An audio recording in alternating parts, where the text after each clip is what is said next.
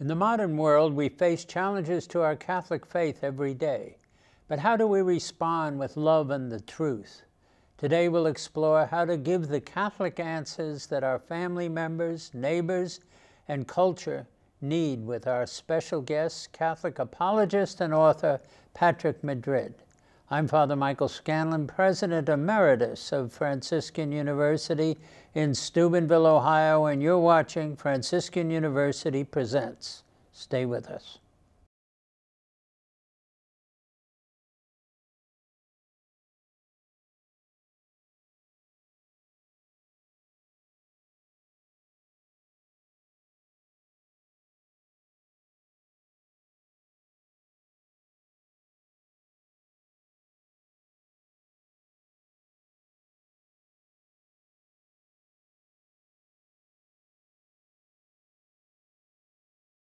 We're talking about apologetics, and we have our regular panelists here with us.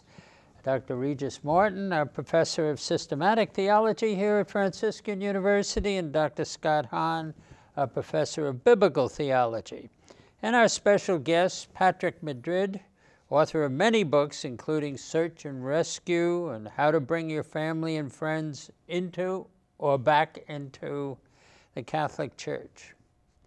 Apologetics, a word used a lot, frequently misunderstood. Exactly what do we mean by apologetics? Are we apologizing for anything? No, Father. Okay. As you might have guessed. What a relief. Yes. Many people, surprisingly, do have that misconception that our modern use of the word apology, meaning I regret something, I wish it hadn't happened, that they think that apologetics means that we have that attitude, when in fact apologetics actually means the opposite. It's a way of engaging in the art of overcoming people's objections, to say, here's why I believe what I believe. Here are the reasons for what I believe as a Catholic.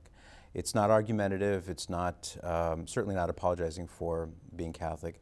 It's not mean-spirited, it's not defensive. When it's done properly, it's a very reasoned and charitable and patient exposition of why we believe what we believe. And how did you get involved in doing this? Gosh, where do I start on that? Right. You needed a job. Yes, there's truth in that. Actually, I'll tell you the simplified version. I had a reconversion. I'm a cradle Catholic. Okay. So for my whole life, always Catholic, never tempted to leave the Catholic Church. But, you know, like many young people, I went through a time of lukewarmness when I was in my late teens and into my early 20s. And it all kind of caught up with me in my mid-20s. And I experienced a sort of a year-long reconversion experience, a lot of turmoil and a lot of soul-searching. And it culminated in the final month or so of that. I was going to the local parish near where I worked, and I'd make a holy hour on my lunch break, and I'd pray the rosary and pray before the Lord in the Blessed Sacrament, asking Him to show me what He wanted me to do with my life. Good. And I wasn't getting much of an answer, and so I decided to take matters into my own hands, which is usually never a good idea, and I quit my job very abruptly. And I came home, told my wife that Friday, I've quit my job, I'm waiting to see what God wants me to do. Yeah. So you quit first before you knew what was coming. Yeah. That was usually going the other way, right? Yes. Well, what happened was, and Scott, you know this story, sure. The following morning, a friend of mine happened to call, and we would talk on the phone every few weeks, and he happened to call that day, and so what's going on? He was interested in apologetics, as was I. And as a lawyer, he was much more involved than I was, just sort of dabbling in it. And I said, by the way, I'd like you to pray for me because I'm trying to discern God's will for my life, and I don't know where He wants me to go, but I've quit my job and I'm trying to figure out what I'm going to do. He said, well, I can do something better than that. He said, I'll pray for you, but he says, I'm going to close down my law practice and start a full-time Catholic apologetics organization. Why don't you come work with me? This is Carl Keating. Yeah. Oh, Carl. Yeah. This is how Catholic Answers started. Right. Yeah. It was a divine and providential moment. It was. That's all I can call it. This was more than 20 years ago. Oh, it was 25 years ago. In the 80s. Yeah. In the 80s. This is when apologetics had basically died, and then almost single-handedly our Lord resurrected it through Carl Keating and Pat Madrid and Catholic Answers. Because mainly through Carl, I would say. In those days, he was the one who was writing the book and the newsletter and all that. It was a kind of Batman and Robin. That's true. I encountered them in the late 80s, shortly after I came into the church. We were talking on the phone all about apologetics and scripture and this kind of thing. And I just kind of assumed you'd been around. You know, later on did I discover that, no, this was really kind of divinely jump-started. Yeah. Oh, gosh. Yeah, if we have some real senior members out there, we remember Apologetics was Bishop Sheen. That's right. Fulton Sheen was the only one out there. That's a good point, though, because, you know, Archbishop Fulton Sheen was winning Emmys back in the 50s, right? Oh, yeah. And after Vatican II concluded in 1965, almost overnight, apologetics died. It was no longer being offered anywhere in colleges or seminaries in the early 70s. And so when we're talking about the late 80s, we're really talking about something that needed to be more than just reinvigorated. It needed to be raised from the dead, because a lot of people just saw this as preconciliar, you know, triumphalistic. We got a lot of that. Yeah. We got, this was apologetics before apologetics was cool. Right, right. Well, you guys made a big splash, but you had a lot to overcome. I think Scott adverts to that. In the post-conciliar world, I think apologetics came to be viewed as sort of a fifth wheel. We don't need it. Well, plus, there's a lot to be embarrassed about when you think of the faith. Don't be reactionary. We're Vatican II. Or triumphalistic. At that point, they really were apologizing for some distinctive beliefs that we had as Catholics. But, you know, when you ask the question about apologetics, it comes from, you know, the term apologia, which is a Greek term that is in 1 Peter 3:15, always be prepared to make a defense, you know, for the hope that lies within you whenever anybody asks of you. But apologia was also a kind of rhetorical form back in the ancient world, where you would give a very clear and logical and rhetorically persuasive defense of whatever it was. You know, Justin Martyr, for example, in the 2nd century is one of the great apologists, because he's giving an apologia for a Jew as well as for a Roman. To the emperor. Yeah, to the emperor. And so I think it's crucial for us to see that this is not only something that goes way back to the roots of our faith, but it was something that was really common to people who had beliefs and had to give reasons. Right. But the key is that so many of us grew up with the idea that you needed to be specialized. You know, you needed some special training or special thing. You shouldn't just jump in and try to... Well, you need two things, and I'm sure that you are superbly qualified in both areas. A, you need to love your faith. Fall in love with Christ. Be passionate about the beliefs that define Catholic Christianity. And B, you need to know something about the faith, schooled in the doctrines of the faith, the sacred deposit. That's an excellent point. Not that he was a particularly systematic theologian, but Henry Ford once said, Thomas Edison once said, that enthusiasm is a great engine, but it needs knowledge for fuel. Right. And I've often thought about that, how our enthusiasm is good, but it needs to be informed enthusiasm. Yeah, you know, Gilles Sohn has a great line about the Gothic cathedrals of Northern Europe, which sort of represent a lance aimed at the heart of God. He said they were the happy combination of piety and geometry. I mean, piety alone isn't going to build a thing, but geometry without faith, without piety, would build the wrong thing. So you need a felicitous mixture. Let me throw in one more quote, and that is the apologist Ronald Knox, in his study on enthusiasm, said that enthusiasm by itself never accomplished anything, and yet on the other hand, nothing is ever accomplished without enthusiasm. And so we really do need to fall in love with our faith. At the same time, we also have to sharpen our reason. Because apologetics is really the coordination of both the supernatural gift of faith, but also the natural light of human reason. And that's what I think you do so well, as Carl Keating, you know, in all of Catholic Answers. Too. So how do you get to know enough in order to be qualified to be an apologist? Well, take it away. As a cradle Catholic, I'll offer a thought, but I'd love to hear the converse perspective. Yeah, sure. All Catholics are called upon to be apologists. Yeah. And as Scott quoted, St. Peter's admonition is for everybody. So it doesn't have to be sophisticated, it doesn't have to be elaborate, but it has to be authentic and from the heart. And so the housewife, the butcher, the baker, the candlestick maker, anybody can engage in apologetics. If you want to go into deeper territory or maybe engage in debates, I think that's where a deeper knowledge is necessary. But I wouldn't want to give the impression that people have to sit back and wait for Scott Hahn to do apologetics or wait for someone else to do it. But they can always do it from their own personal belief experience. This is what changed my life. This is what made the difference.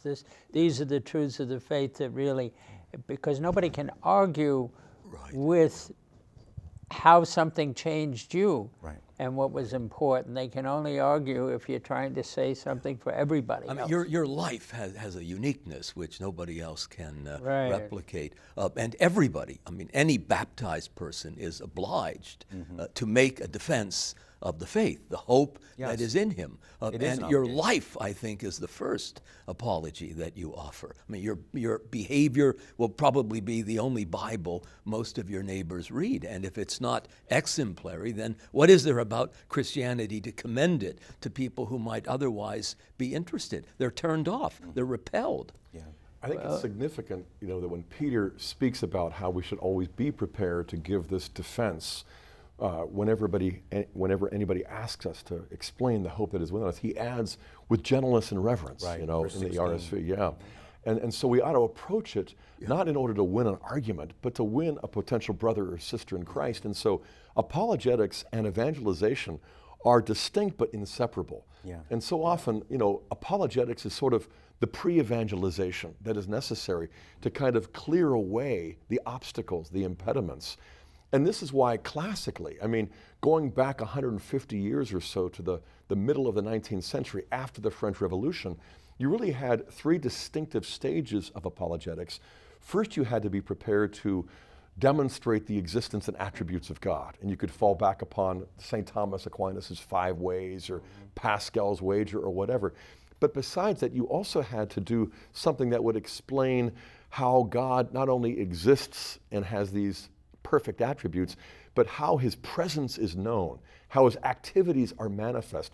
So the historical credibility of Christianity is built upon the belief in God. And then the third stage was Catholic Christianity, where you're not just showing the historical grounds for Christ's divinity and his miracles, but then you're also showing that it's his intention to build the church and to empower the church with his own grace and authority so that the gates of hell will not prevail against it. So those three stages are, you can hear why, if you're talking to atheists, or if you're talking to believers in God but not Christianity, or if you're talking to Protestants who aren't Catholic, you really want to be prepared to give a witness to lead them along closer and closer to our Lord. That's right. The particular focus we have are those that have been active as Catholics and now have drifted away or decided away. And the question is, how do we approach them? How do we get to the brethren who are now separated even though they weren't at one point?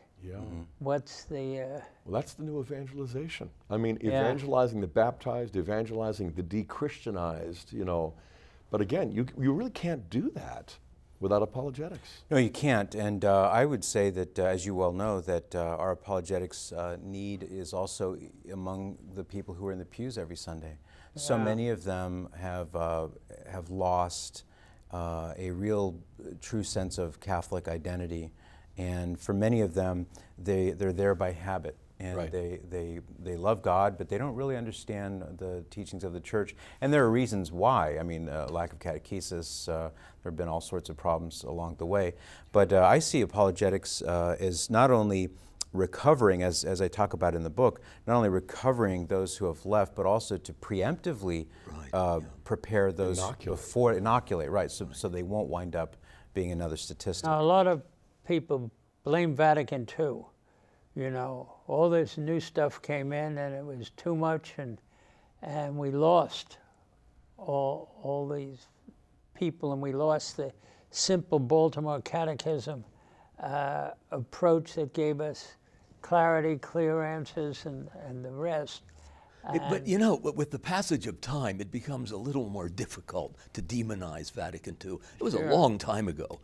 And so that canard becomes rather tiresome, and especially when you hear it from people who weren't even alive during the Second Vatican. I was a kid when the changes in the Mass, for example, in the mid-'60s. But I have a theory on why Vatican II is an easy target for many people. They forget all the other things that were going on at the time. We had, World War I, World War II, the Korean War, we had the Cold War with the Soviet Union, people building bomb shelters in their backyards, the Cuban Missile Crisis, 3 traumatic assassinations, JFK in '63, RFK and Martin Luther King in '68. We had the drug revolution, Vietnam. We had the ready access to television, Woodstock, contraception. Yeah, I mean, there was such a disorient. It sounds like a nightmare. It really does. And then in the midst of all this, Holy Mother Church decides that it would be the opportune time to have a council. Well, I think just human nature being what it is, it's no wonder people were so discombobulated. After Vatican II, but not because of Vatican II. No, right. Yeah, it was a convulsive. And they took advantage of a lot of those things. That. Well, when we come back, we want to talk about where's the proper role about dissent and what does it lead to. And we had all the confusion after Vatican II and people disagreeing with this new thing that was happening and others holding on. So how do we have a healthy approach to this and not end up atheists or something along the way? Stay with us.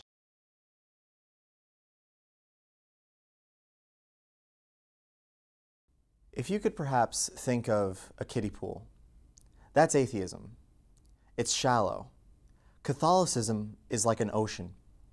It's vast, it's broad, it's expansive, and it is deep. The waves that are crashing on the shore can throw you all different kinds of directions, but you're always going to stay in the ocean. You're always going to be going out further and finding new and exciting things. My name is Michael Villanueva. I'm majoring in philosophy and theology. Last semester I had sacraments with Dr. Hahn, and I'll tell you right now, it was the best class of my entire life. Every class, I'm just knocked out of my chair. It hits me like a ton of bricks. The beauty of the truth that he's speaking to us. Something so simple, but so beautiful and so profound and so powerful. Franciscan University is academically excellent and passionately Catholic.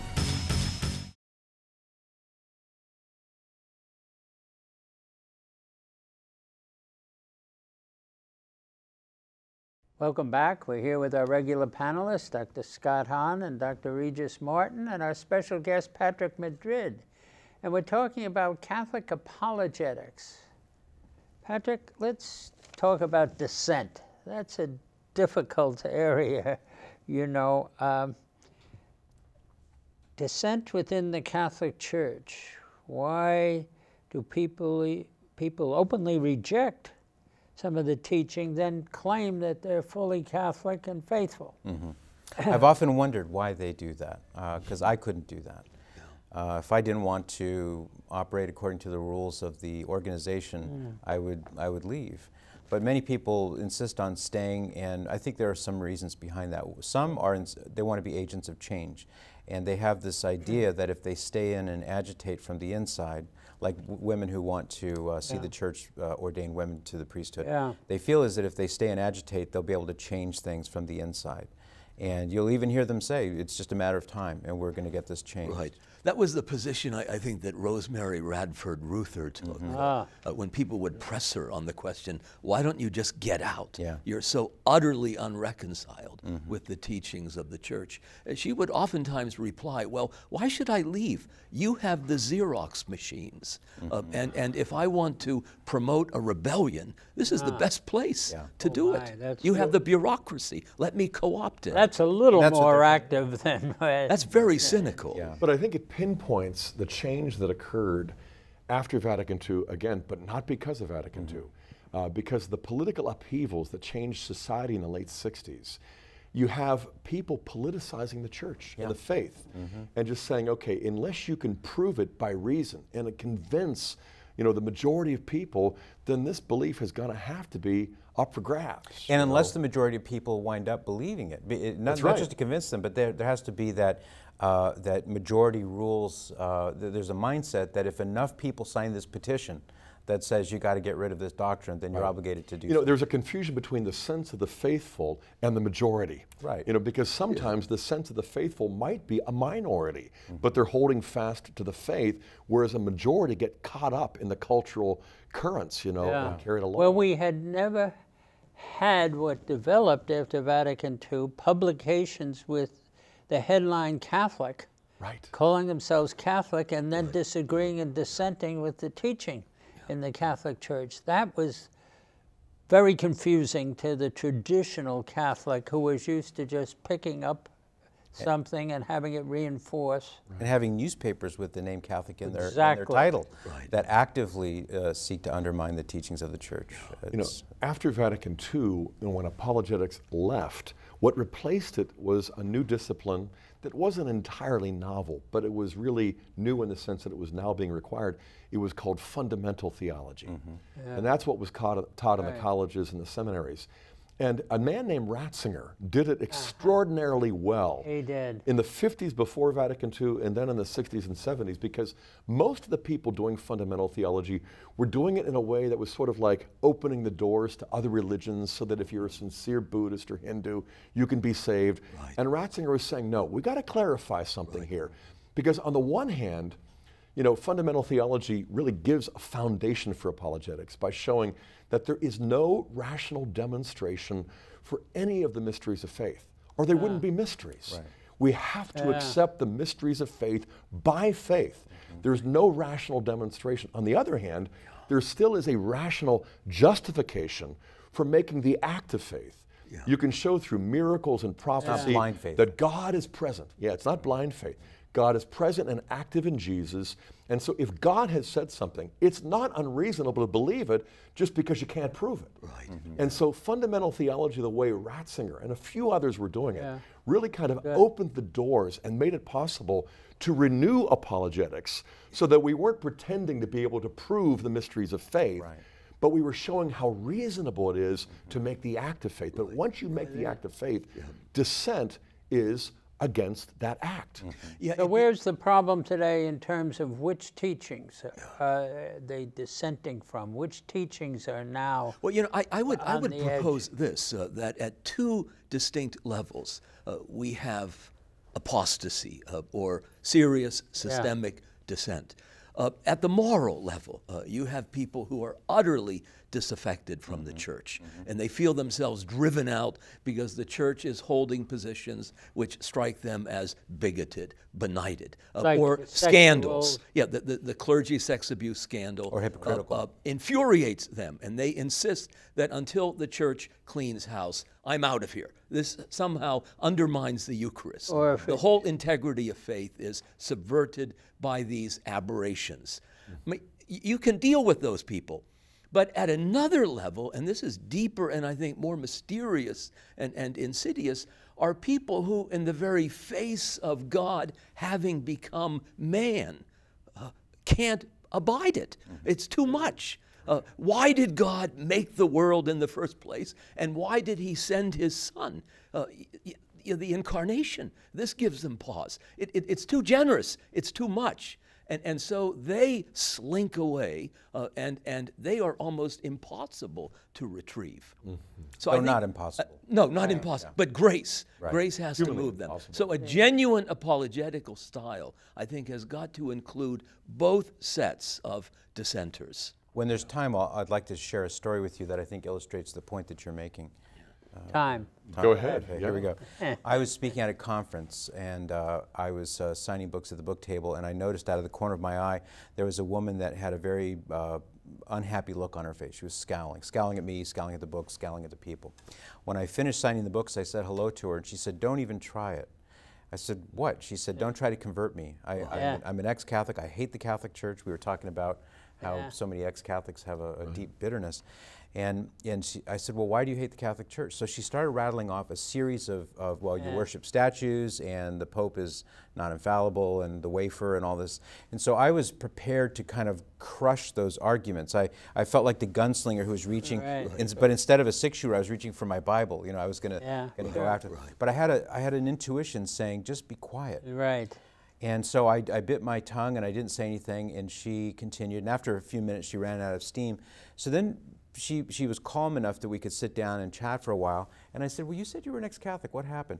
So she went from being this ferocious, angry person to, within a matter of a few minutes, she was sobbing as she told me the story of how, 19 years old, she got pregnant. She couldn't get any help from anybody. A local priest didn't help her. her boyfriend talked her into an abortion, and she said that she hated that priest, and then she said, and then I hated the Catholic Church. So she didn't know where to direct these emotions that she was feeling. Right. The Catholic Church became the object of her anger, and then she left the church, and for the next 15, 20 years, she was bitterly anti-Catholic. I didn't know what to say to her, so all I could think of when she was at the deepest part of this story was I said, you need to go to confession.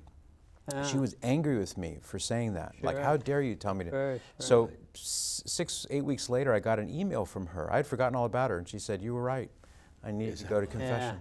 And she came back. And what happened was she was so estranged and so angry, but that a little phrase, a little word, a gentle word, and I thought I was being really ridiculous by saying that in the first place, but that's what God used to bring her home. So instead of her being really a dissenter, she was struggling, wounded, and trying to find some platform to stand on. Yeah. You know, there's something else that's happened here since Vatican II. Besides the development of fundamental theology, some of which went the wrong direction, but what Ratzinger and others have done went in the right direction. As a result of taking fundamental theology and apologetics and bringing them back together again, I think what we've discovered is this new dimension of apologetics that is the logic of divine love, the beauty of the truth, where people look at that and realize, you know, as you were saying a minute ago, Regis, the incarnation, it's too good to be true, except it is. Well, if it is true, and if the Holy Spirit opens the heart through prayer, and not necessarily the person praying for himself or herself, but for, you know, our praying for them, when that opening occurs, suddenly you begin to revisit that truth and realize that it may have seemed too good to be true, but it is true precisely because my needs are so great. And the medicine of mercy is going to have to really work deeply in my heart, and suddenly the truth becomes beautiful and compelling to the heart and not just the head. And I think that's an important addition that has come to apologetics. I agree. Well, yeah, the thing we're dealing with now is a radical atheism. You know, a kind militant of atheism. rather than just saying, well, I can't accept the Pope, or I don't believe the Eucharist, or something like this as the reason to pull away. We're having a whole move of radical atheism. No God. But it's not there. Where is it from? a will to atheism. It's not so much an operation of the intellect as if they had neatly cataloged all the arguments and they come up empty. There can't be a God. Or if there is, he's malevolent and the church is obscene. That's not the result of argumentation. They're not thinking their way into atheism. It's a movement of the will. First they resolve against God, then they shore up the arguments to bring him down. You know, just as apologetics prepares people to be evangelized, there's almost a sense in which the new atheism is the apologetic to kind of evangelize people in moral relativism. And if they're predisposed toward relativism, they're going to be eagerly embracing this new atheism of Dawkins and Hitchens and Harris and others, you know. But on the other hand, you want to identify people like Anthony Flew, who, you know, back in the 70s when I was an undergraduate, was a terrifyingly brilliant philosopher and an atheist. And when I read him, you know, he would really claim to be open-minded, open to the evidence, philosophically, scientifically, but at the same time, pretty convincing. The irony is that in the last 10 years since the emergence of the new atheism, with Dawkins, you know, the God delusion, comes the conversion of Anthony Flew, not to Christianity, but to a full, philosophically informed belief in God. A theism. Yeah, in theism, an infinite God, you know. And you know what the new atheists say about him is they say, oh, well, he was senile at that point. He was no longer competent. He had lost his philosophical edge. What he was honest. Yeah, because, I mean, but they can't have that. That's right. They cannot accept that as a possibility. Yeah, he debated William Lane Craig and a number of other people over the course of decades. And not only were they compelling, but they were charitable toward him. Yeah. And in his interviews, he testified that the arguments over the course of the last 20 years with DNA and with the advances in science, the arguments just became more convincing. And the people presenting them had integrity, you know. And I think that's a good reminder for us. Craig is an excellent apologist. He sure is. William Lane Craig. So, I mean, you know, you establish the plausibility of there being a God, and then you ask yourself, okay, it's reasonable to believe in this ultimate ground, this God.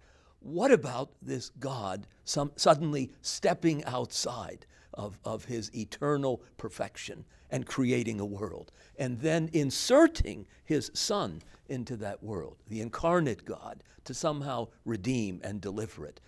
I mean, on the face of it, it looks incredible, impossible. Who can believe this? But you know what? This is something that nothing more would give me greater joy to believe was true. And if you can move people in that direction, then you have a eureka moment, a wow moment. This is exactly the answer to all of my longing. This corresponds to the deepest desires of my heart. I'd love to have a God who became a man. And you can, I mean, we're talking about how to break free from the materialism, consumerism, the total spin world that is going on, that eliminates God as a presence and an answer, and that we have to liberate, actually. On the one hand, it's so seductive. On the other hand, it's so boring. You know, and I think that's the opening that we have to take advantage of. You know, as C.S. Lewis said, the man who gives into lust doesn't want too much, he's settling for too little. You know, and that's consumerist culture, you know, in general. Well, when we come back, we want to talk about some practical responses that can work, that can move people forward from this pit that we're talking about. Stay with us.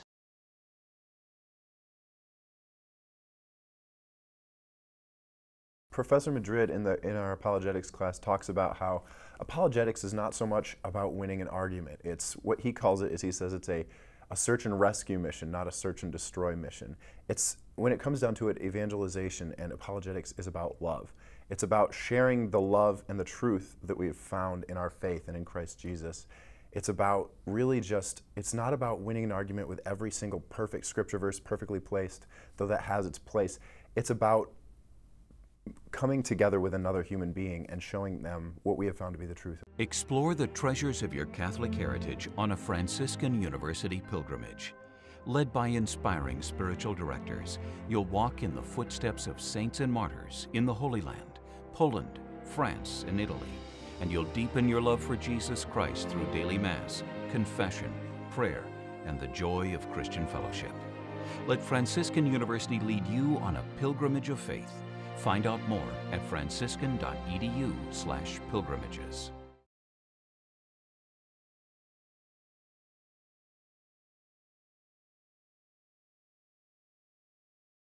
Welcome back. We're here at Franciscan University of Steubenville, surrounded by our students here working all the equipment. We're here right on the campus with our regular panelists here who have an opinion on everything. Scott Hahn and Regis Martin, and a good friend, Patrick Madrid, who indeed has been director of Envoy and has done great work in the whole area of apologetics. Thank you. And so we want to get to the more direct work, the more practical response of what do we do when we're involved in apologetics. It may be family, it may be friends, business partners, whatever. It's not something on a broad stage somewhere that they're televising. It's something intimate and personal. And how should the normal, faithful Catholic approach or see his role or her role in apologetics? Well, I think it all flows from the fact that God can convert the human heart. I can't. I have a hard enough time understanding my own heart, so I'm not capable of converting anyone else's heart. But if we see that as God's job, but our job is to collaborate with Him like the sower of the seed, we have to be the ones who are speaking and acting and demonstrating, as Christ said in Matthew chapter 5, let them see your good works, and they will give glory to your Father who is in heaven. So we have to speak, yes, we have to act. We also have to know when it's time to be quiet and to not push somebody. Listen. Sometimes. To hear listen to what they're saying. so that you're responsive. Yeah, there's always a certain Promethean temptation to think that, oh, I can do this. I'm equal to this. I have had that, and I've succumbed to that temptation more than once. And the apologist especially, I think, needs to keep his pretensions fairly modest. This is finally God's work. Absolutely. There's another temptation, too. It would be more like the ostrich, you know, just to bury your head and to say, you know, don't trouble me. Yeah, let somebody else do it. Right, whereas I think a lot of Catholics have discovered that when friends or family raise their questions or even think about leaving the church or announce that they have left the church, it becomes this divine opportunity for not only you to reach out to them, but for you to dig down deep for yourself and discover, okay, why do I believe? And then suddenly there's a great awakening. Yeah. There are good reasons, you know, and I've got to share them. But it calls for a certain degree of honesty. You know, if a family member asks you a question you don't know the answer, admit it, you know, and then go in search of the answer. Because sometimes the honesty coupled with a cogent response is precisely what the human spirit responds to best, you know. The simple, sometimes saying, well, I struggled with that question at a time. You know, I remember a time in my life when I just said, it's a host. What do you mean it's Jesus? Or things like this. And that just became an occasion to go deeper and open to grace so that I could have revealed to me. I love that Portuguese proverb about God writing straight with crooked lines, crooked pencils. I always thought it was a Spanish proverb. My last name's Madrid, so what could I know? Yes. Well, Iberian, okay. I'll take that. And it is, I think, humbling to know that the guy who sort of founded the art and the science of defending the Christian religion has as his last name Martyr, Justin Martyr. I mean, he failed spectacularly with Marcus Aurelius, whom history has sort of elevated to this pantheon of humane, urbane letters, when in fact he was a butcher. And he was not impressed by the arguments that Justin had marshaled. So he failed. And yet, I mean, out of that failure, a whole Catholic Christendom arose on the ruins of what had been seemingly a timeless Roman Empire of classical antiquity. It simply self-destructed thanks to, you know, the blood of martyrs like Justin. It's an echo of what happened on Calvary. The supreme failure on Calvary is what won the war. And very similar to that. You know, I think another dimension of to answer your question, Father, on what are some practical things we can do.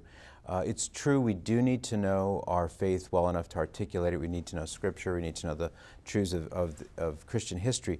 But we also have to not forget that human element. And sometimes it's as simple as saying, you can come back to the Catholic Church if you want to. I remember one man I spoke to at a conference I gave up in it was Flint, Michigan. I don't know why I remember it was Flint, Michigan. But he said that he had been bitterly anti-Catholic as an ex-Catholic for over 30 years. And any time he could buttonhole a Catholic and give him the business, he would do it. And he said one day he was giving someone the business and the Catholic fellow didn't respond in kind, but he simply said, well, I don't know what to say to all that, but I can tell you that you can always come home to the Catholic Church.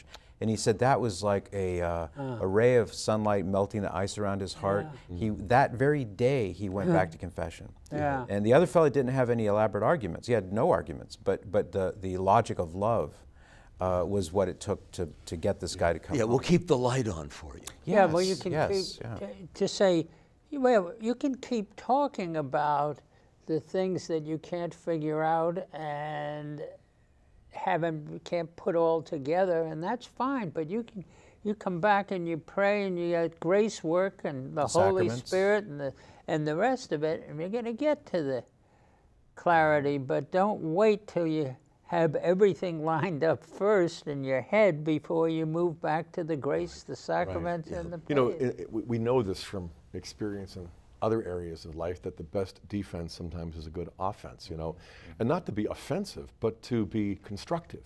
You know, not to destroy the arguments so much as to construct better ones that are convincing but also attractive, you know, and to do it in a way that you share the fact that you enjoy the truth.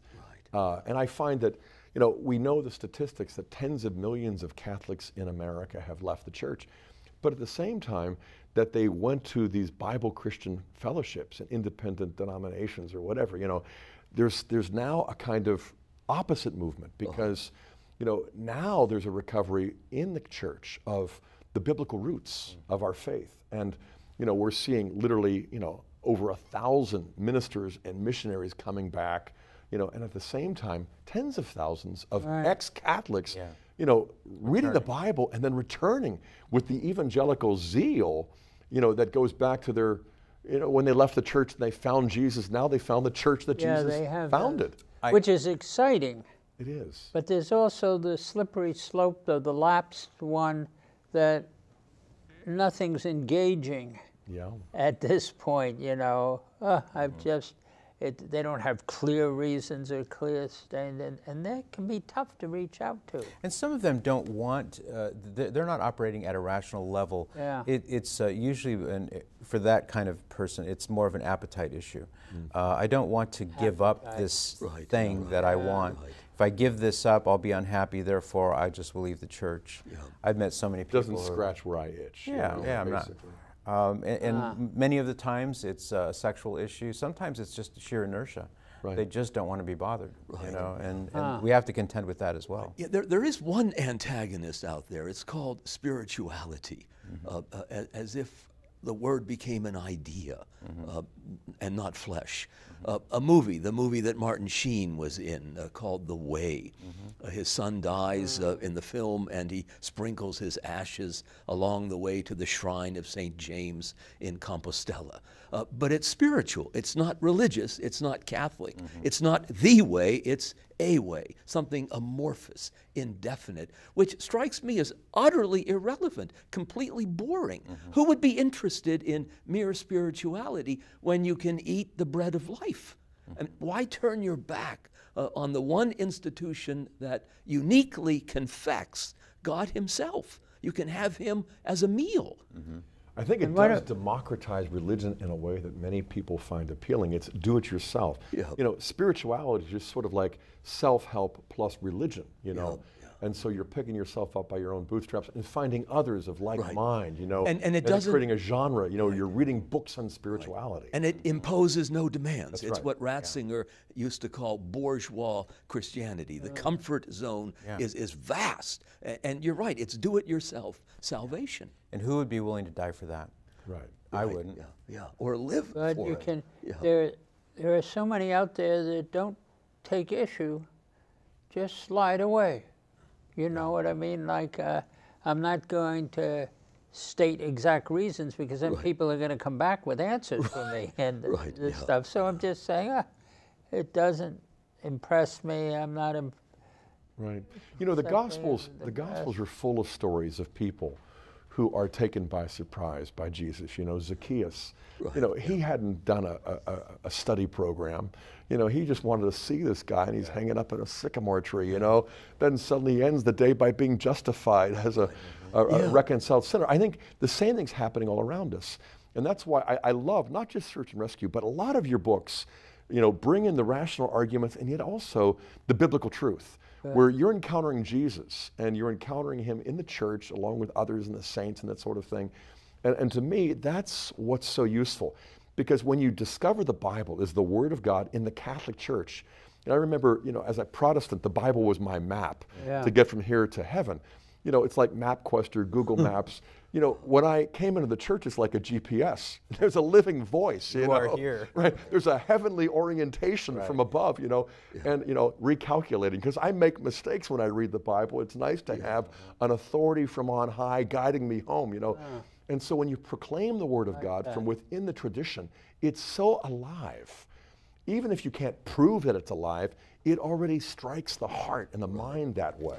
You know what I've noticed, and you probably have read a lot of this too, as have you, I'm sure, Regis, and that is that the Protestant apologists are well aware of that. Yeah. And they don't like it because, and I just read an article on an apologetics website just recently, and they identify that very issue. The Catholics make a persuasive case. It's not true, they say, but it's persuasive and it appeals to Protestants, and they don't really know what to do about it. Right. 20 years ago, they wouldn't admit that. Right. But after 20 years, yeah, now they're just they're perplexed, I think, and they're not sure what to do about it. And they're basically attributing it to rhetoric, or to persuasive, they're clever, smooth, And the fact is, it's the logic of love. I mean, as a Protestant, I believed in the good news, but when I became Catholic, the good news just got better. It wasn't feeling like I was just laid out by argumentation. That had a small role, but it was just believing more, not less, not subtracting, but addition. But what happens when you're going down there and suddenly they're quoting the priest, the sister, the Catholic teacher who's saying the opposite? I get that a lot. Sure. And, I do too. And it's a confusing moment there, That's where the catechism can be so helpful. Yeah. To say, I understand that Sister so-and-so may have said that, but let's see what the church says. Yeah. And to try to reorient people back to that touchstone. Yeah, I point out when people ask me my opinion, I respond, what difference does my opinion make? We're really talking what the church is teaching. And so if you've got, a progressive or if you've got a traditionalist, if they're just spouting opinions, well, they have the right to do that. But they shouldn't confuse people, when it comes to their opinions and the church's teaching. Just to distinguish those two things. One final thing there that I've had to deal with so much in my life.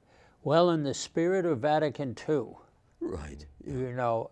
we're moving on, we're moving away from this, and that was pre-Vatican. That used to be in the Baltimore Catechism, but now in the spirit of Vatican II, and it's like you're regressing, you're holding back and not coming along as we move ahead in the spirit of.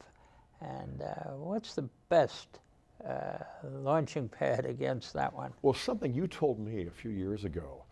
Back then people wanted change. Don't be afraid of change.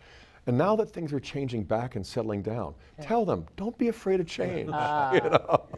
Because it's the Holy Spirit who is bringing us back. Most of these people are on the cusp of the big change. They should be studying for their final exam. I mean, the dissenters... There is a graying of dissent, no doubt. Yes. But I think the key is to take them back to the texts, the 16 documents of Vatican II, and just say, the letter and the spirit, they go together. Okay.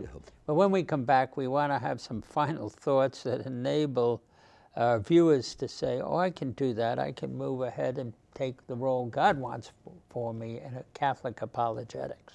Stay with us.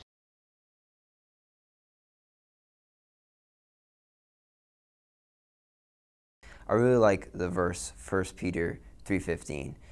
Be prepared to give reason for the joy that's in you, because I really feel like that defines what apologetics is about. It's about being able to explain and defend the faith to those who ask it of you. For as much as science can answer how and when, it cannot answer that most fundamental question that's just written on the human heart, and that is why. The church does that, theology does that, but atheism leaves unanswered. It leaves it cold. It leaves it unanswered.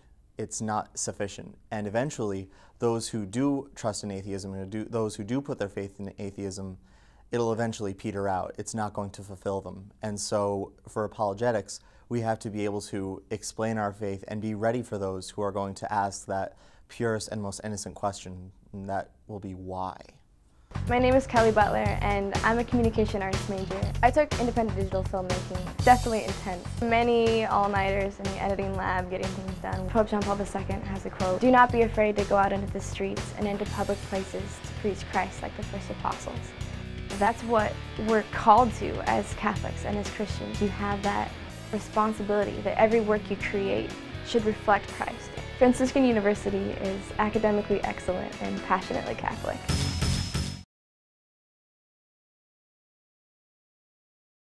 We've come to the last segment on Catholic apologetics with our special guest, Patrick Madrid. There's a lot that can be said, but we'd like to give you some takeaway thoughts that will launch you in the direction that God wants you to do at this point in your life. Go. Oh, thank you.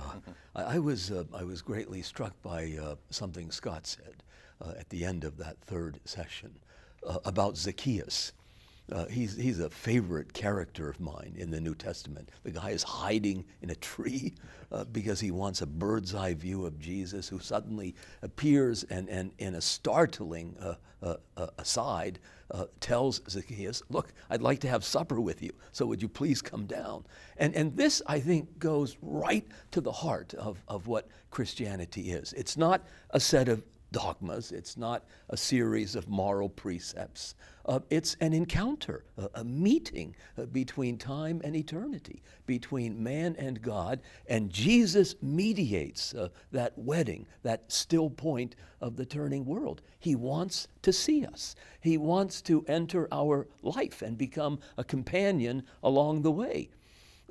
Giussani, many years ago, in trying to identify the malaise in the post-conciliar church, said, look, it's not a matter about a literal rehearsal of the message. Everybody knows the message. In fact, we moralize it all the time. What Christianity fundamentally is an encounter with the event of Christ. And if you don't have that encounter, then the temptation is to reduce all of it to abstractionism, to vaporize it, or to make it like anything else. And anything else is not enough to justify the sacrifice of one's life. And I always think of this exchange that Flannery O'Connor had. It's reproduced in that marvelous book of hers, The Habit of Being, her correspondence. This young woman is greatly entranced by the faith, and she decides to become a Catholic. And then 10 minutes later, having met a few Catholics, she's disillusioned, and she tells O'Connor, look, I'm out of here. I can't take it. And the response that O'Connor gives, I think, is priceless. She says, look, the only thing that is going to make the terrible world we are coming to endurable is the church. But the only thing that makes the church endurable is that she is somehow the body of Christ. And on this body we are fed. Where else can you go except the church? Very true. Okay. And thank you for making that so engaging for so many years, for so many people. Yeah. Where else to go? I like that. Scott.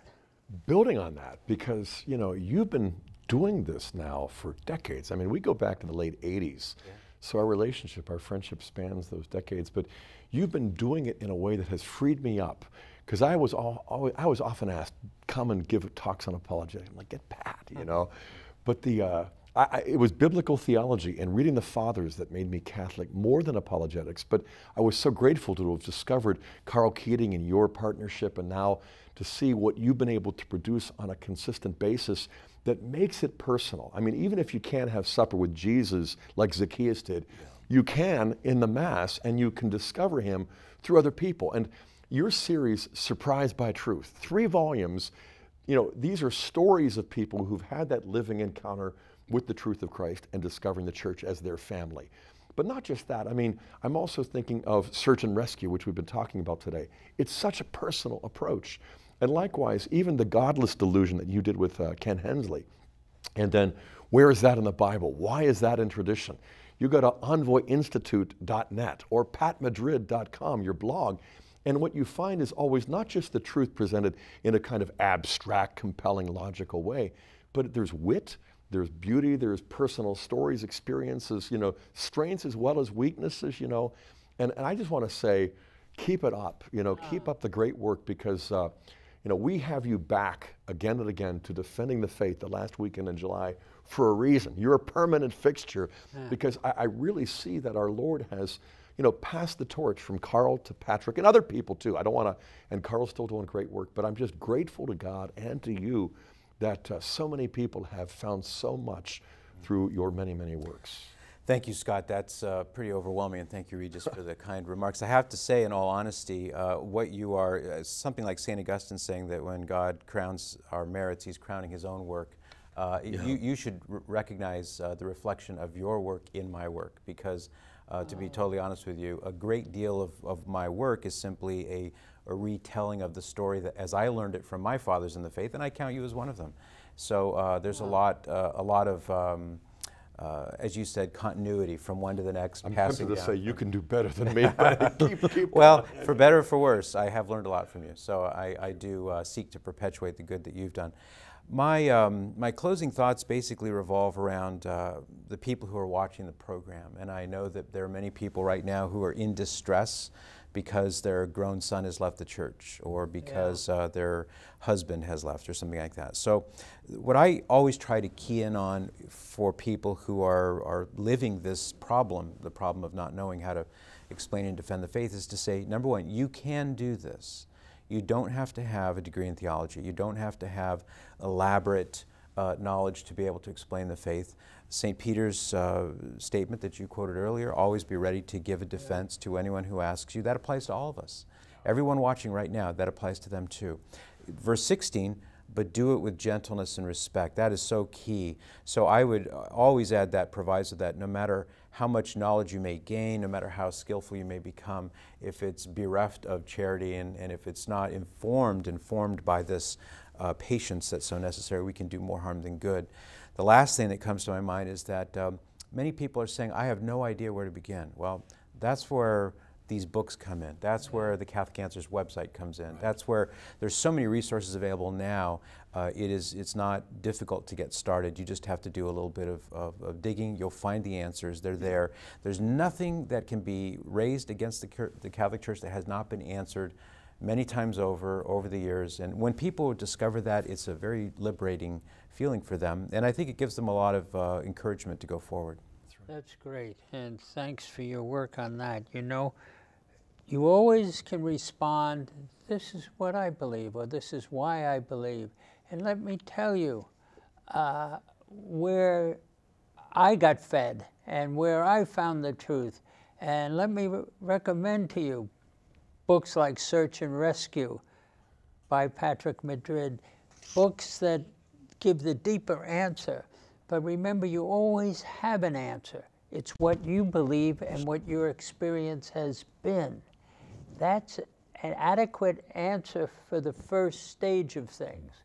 Then there's the second or third stage. Now, do you want to go deeper? Do you really want to find the roots and understand? So you don't have to be a certified apologist from somewhere. That's right. You just have to be willing to share and to meet the people where their struggle and argument is.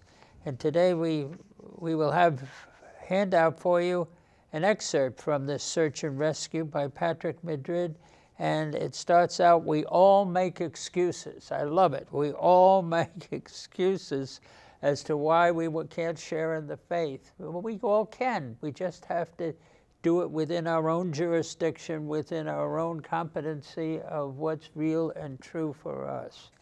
But God bless you. Go forth. God's called us all into apologetics. Until next time, may the Lord bless and keep you, show his face to you, and have mercy on you, turn his countenance to you, and give you his peace. May the Lord bless you, Father, Son, and Spirit.